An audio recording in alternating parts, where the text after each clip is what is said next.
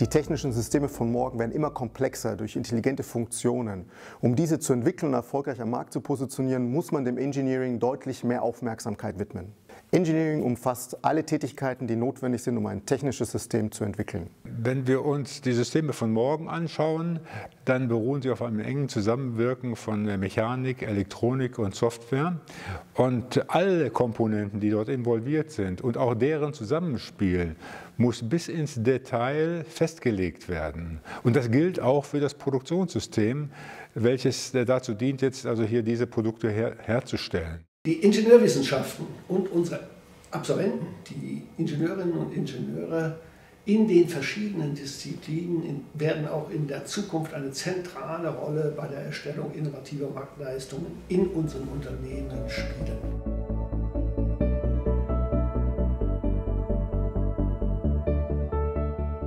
Wollen wir die technischen Systeme von morgen entwickeln, müssen wir auch unsere Entwicklungsmethodik neu denken. Und dafür brauchen wir einen neuen Ansatz, den wir als Advanced Systems Engineering bezeichnen. Zukünftig müssen wir deutlich mehr Disziplinen im Entwicklungsprozess zusammenbringen und auch dort die Synergien ziehen. Wir reden nicht nur von Maschinenbau, Elektrotechnik, Informatik, sondern eben auch sehr stark über künstliche Intelligenz, über Security-Anforderungen, gesetzliche Rahmenbedingungen, die immer stärker werden. Und darauf brauchen wir eine Antwort durch Advanced Systems Engineering. Ja, was für die Systeme gilt, die ja immer komplexer werden, gilt natürlich auch die Prozesse, um die Systeme hier zu kreieren. Und dort sind wir ja also beim Engineering. Und Advanced, dieses Attribut Advanced, das heißt ja nur, dass wir mehr brauchen als das, was heute so unter Engineering üblich ist.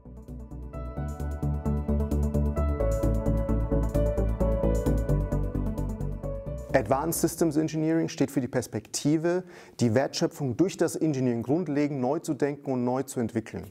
Advanced Systems Engineering besteht aus 3 Handlungsfeldern. Erstens den sogenannten Advanced Systems, das heißt technische Systeme, die intelligenter und autonomer werden. Zweitens dem Systems Engineering, das heißt der Disziplin, die für das systemische Denken, aber auch dem interdisziplinären Zusammenarbeiten steht.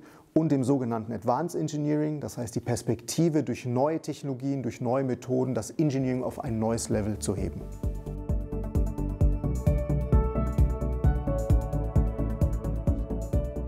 Wir haben jetzt in der Tat ein Zielbild erarbeitet, also sprich das Szenario ausgewählt, was für uns besonders vorteilhaft ist und was auch erreichbar ist. Und das ist jetzt das Zielbild für unser Innovationsgeschehen. Jetzt möchte ich also gerne hier 4 Aspekte mal darstellen, die jetzt in diesem Zielbild eine dominierende Stellung einnehmen. Das ist zunächst einmal, dass die Schlüsseltechnologien wie künstliche Intelligenz oder System of Systems hier erhebliche Erfolgspotenziale aufweisen werden in der Zukunft. Die Zukunft ist ja hier 2035. Dann, dass die Engineering-Kompetenz der Schlüssel zu Innovationen und somit zu Wertschöpfung, Beschäftigung, Wohlstand und Wohlfahrt ist. Der nächste ist Wandel der Arbeitswelt. Dieser Wandel wird also zu einer anderen Kultur führen, zu einer positiveren Kultur, und zwar zu einer Kultur der kreativen Macherinnen und Macher. In einer komplexer gewordenen Welt greift die Einsicht um sich, dass Kooperationen, Allianzen, Kooperationsmodelle nach dem Clusterprinzip schneller zum Ziel führen, als wenn jeder sich dort alleine hier versucht zu behaupten. Es wird das Zeitalter der Kooperation sein.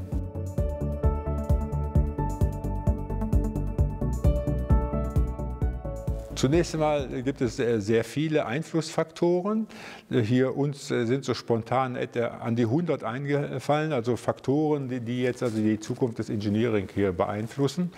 Natürlich haben wir das versucht hier einzudampfen und die wesentlichen zu ermitteln. Das sind 16 sind das. Das sind immer noch wesentlich mehr, als der Mensch gleichzeitig dort im Kopf haben kann. Insofern ist es auch sinnvoll, also hier mit Schlüsselfaktoren und mit Szenariotechnik also hier zu arbeiten.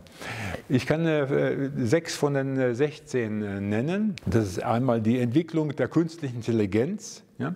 Dann das Bildungssystem, dann die Techniken zur Validierung und Verifikation von komplexen technischen Systemen, die durch künstliche Intelligenz geprägt sind, die Standardisierung und Normung, die Zusammenarbeit von Wirtschaft und Wissenschaft und auch die digitale Souveränität. Das sind jetzt Beispiele für 6 und so haben wir noch 10 weitere ermittelt. Und das Spannende ist jetzt, dass wir für jeden dieser Faktoren mit dem Zeithorizont von 2035 uns verschiedene Entwicklungen vorstellen. Also wie könnte die Welt im Jahr 2035 auf diesem Gebiet der künstlichen Intelligenz aussehen?